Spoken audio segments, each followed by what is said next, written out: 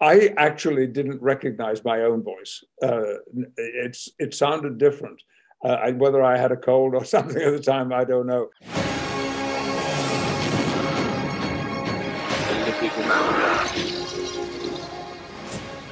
Where we're going, we don't need roads. Sir Patrick, good to see you again, sir. How are you? Oh, I'm very well, very well. And you look great. I'm doing, thank you, sir. I appreciate you. It is an honor to speak with you, sir. You've been such a big part of my life growing up. And I honestly can't remember a part of my life where I was in love with television and movies that you weren't a part of that. So thank you for being just such a massive, massive part of my life growing up. I thank you for it. Well, that's very kind of you to say so. And, although these are not unfamiliar words, they still, every time I hear them, mean so much to me. I'm very proud of what we did with Next Generation, particularly, and that my career should have pushed me in that direction. Well, I'm going to start with there because obviously you've been playing Jean-Luc Picard since 1987, so 35 years. So thinking back to the very first time you ever heard action on Next Generation, all the way to the most recent time you heard cut on Picard, what's the most interesting thing you've discovered about who this man is over your 3.5 decades playing him? I think the most important thing, and it may be interesting to me, was that when I met with Akiva Goldsman and Alex Kurtzman and Michael Chabon to discuss the possibility of a series, I said to them that I was only coming face to face with them because I respected them so much. I wanted to say face to face that I was not going to accept their offer. And then they said, fine. And then they talked to me. And then I had them put it all in a letter. They sent me over 30 pages of pitch. And what drew me finally to it was that decades had passed, but they assured me that the decades of my life that had passed and the decades of Jean-Luc's life would be reflected in the same way. So there would be no possibility of me trying to behave like Captain Jean-Luc Picard from Next Generation. No, he has lived 35 years and things are very different. And I found that so attractive that I could introduce elements from my own life, which I had experienced as the decades went by, which could become part of the new Jean-Luc. And he is a new Jean-Luc because he's no longer sitting in the captain's chair of the Enterprise. He's a retired admiral. And, that's really what I love about the show. And I kind of want to sort of expand on that because between Picard and really Logan, you've gotten two very unique opportunities to sort of have kind of like a one last ride for two of your most iconic characters, if that is in fact where Picard is heading. I'm curious about your attitude toward sort of the one last ride idea, getting a storyline that allows maybe us or you to say goodbye to a character, how it impacts your ability to let a character go, because you don't always get that. Sometimes you hear cut for the last time and then that's it. You have to move on. Yeah. This has been a unique experience, actually comparable only with Shakespeare, because Shakespeare is in my life on a daily basis, almost. And the same has been the case for Star Trek and for X-Men, yeah. that they have reflected my own life during this time. And that often can happen with any kind of role that you receive. But with these two concepts, it's been extraordinarily predictionary. I'm going to ask this next question under the guise of, I love this show and I don't want it to end anytime soon. But with Logan, we were given the opportunity to say goodbye to Charles Xavier before he passed away. As an actor who I'm assuming loves Jean-Luc Picard, do you want to see his death? Is that a direction that would give you any kind of peace letting go of him? No. Jean-Luc and Professor Xavier were very, very different people. Jean-Luc Picard is going to live forever. I love that. You mentioned Shakespeare and you mentioned performing on stage. And I've actually seen you, I saw you at TR Night on Broadway, and it was just such an electrifying performance. Is there a through line between how you perform a character on stage versus how you perform him on an illustrious set? Is it this? Is it the same skill set? Is it the same muscles? Does a live audience or not make any impact whatsoever?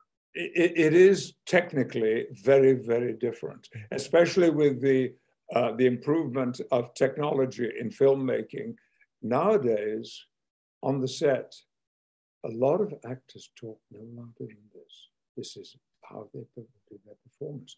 And I have played scenes recently with someone with whom I'm standing face to face, and I have to wear an earplug in order to hear their dialogue. So you can't get away with that on a stage because, you know, there are. I was in the back row and I heard you. Well, the very first time I ever saw a film camera, and I was standing in front of the lens to do a job of work, I was very blessed to be playing a scene, a very short scene, very small scene, with one of my heroes of the time, who was Rod Steiger, the wonderful, wonderful American film and stage actor. And he invited me to have lunch with him. He heard this was my first time ever on camera. So I had lunch in his trailer. And one of the things he said to me was, what you have to understand, Patrick, about film acting is that the camera photographs thoughts.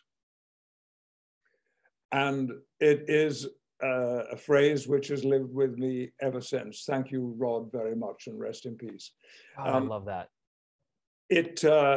Of course, it can apply to the stage because you can communicate without words at times, and it can be very, very potent. You know, so much about great storytelling is just asking, what if? What if this character did this thing in this place with this other character? What would happen? So I'm going to have just fun with you for one moment and ask you just a fun what if. What if Professor X met Dr. Strange? What do you think would happen? Professor X would be extraordinarily cautious and watchful, and perhaps feel a little insecure because there is something that is potentially dangerous about this man. And I think that would put Professor Xavier on guard. I love that. I was wondering if you could take me back to Super Bowl Sunday a few weeks back. You're watching the game, you're trying to enjoy yourself. Everyone on the planet's watching it. And then a commercial comes on for a Marvel movie in which someone kind of sounds like you. How quickly does your phone go off? And is there any part of you that thinks, I really just want to watch the game. I wasn't prepared for this. Well, I had my phone turned off as it happened, and so I didn't hear anything. It wasn't until the next morning when I woke up and looked at my phone and found that I had been bombarded with responses, and that my PR people had sent me reactions that they had detailed and passed on to me. And I actually didn't recognize my own voice. It sounded different.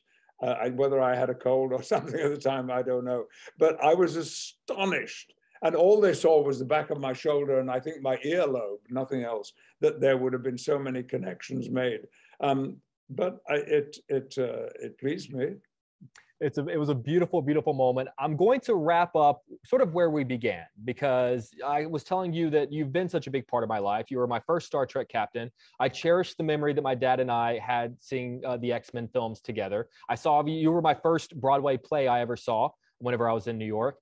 I can't remember a period of my life that you weren't a part of. As an actor, is that the goal? To make us feel like I know you, like you're an old friend, like you're a part of my family? Because I know that I'm a stranger to you, but I look at you and I think, this is my friend. I've known this man for years. It never occurred to me when I went into this profession that I would want to influence the way people felt or the way they saw the world. But increasingly, as I have done this job, I have seen that as being my primary activity in this, that I want to have that impact. I remember someone telling me when they had seen, I did a one-man show of A Christmas Carol, and they said, I wish you could see the faces of the people going out of the theater, because they've just had an experience they did not expect to have with Charles Dickens' A Christmas Carol. And that's the kind of thing that is music to my ears. Well, I've got to tell you, Sir Patrick, I begged for this interview, and everyone behind the scenes with your team was unbelievably kind enough to set it up. And you were unbelievably kind to give me a few minutes of your time. And I got to tell you, it's nothing short of an honor, sir. It's good to see you again. Jake, it's been a great pleasure. Thank you for the invitation. Yes, sir. I hope you and your family are doing well. I hope to see you in person soon. Thank you, and we are. All right. Good to see you, sir.